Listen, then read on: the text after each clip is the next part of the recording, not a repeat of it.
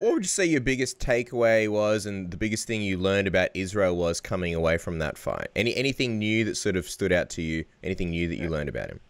Nothing new at all.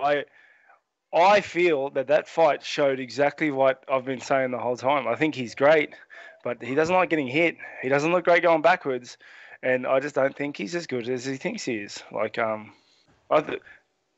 let me be clear. Like, that's not putting it on him, because I know he gets very upset whenever I say anything negative about him. But I'm saying it was a great fight. He showed a lot of heart, and he's amazing. But like, yeah, he got hit. He got hit and he got hurt. And if Gaslam can hit and hurt him, I can hit and hurt him. Do you think that you and Israel Adesanya will sort of be another war, another massive war in your career? No, there won't be a war.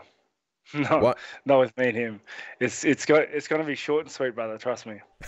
You think it'll be a little bit more one-sided? I guarantee you. I guarantee you. Fighting takes a lot out of you, and a fight like that with Gaslam takes a lot out of you. A lot out of you.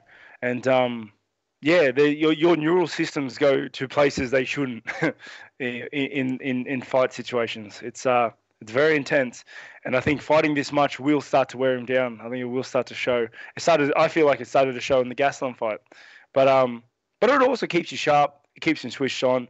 It gets rid of the nerves. So, but I think he's had a lot of fights. That last fight was a war, and yeah, I intend to exploit that. When you say it showed in the Gaslam fight, in what ways? For layman's like us, what exactly did you see? What signs did you see? Well, when he got hit, when he got hurt, he just didn't want to be there. He just didn't want to be there. That's what I saw. He just looked like he did not want to be there. Yeah. The UFC interim middleweight champion, broken native, the last style bender, Israel Adesanya.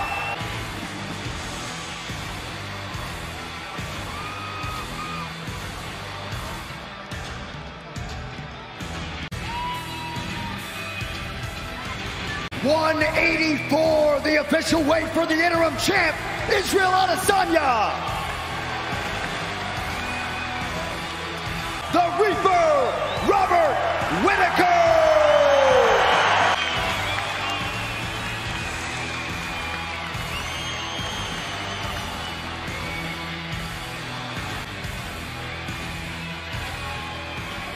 $185 for the champion, Robert Whittaker.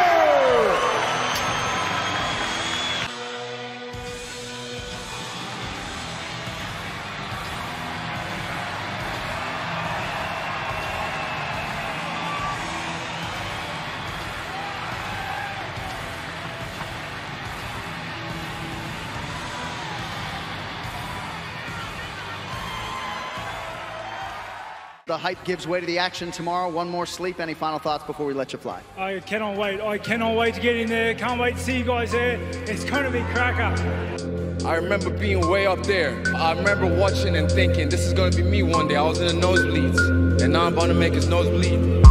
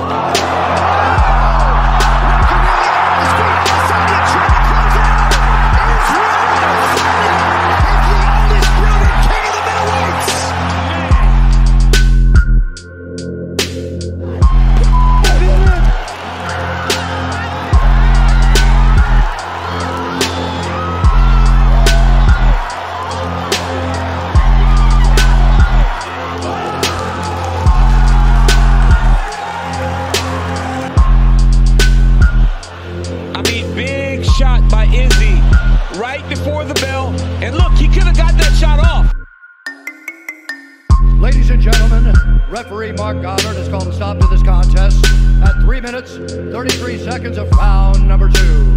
Declaring the winner by knockout, and now the undisputed UFC middleweight champion of the world,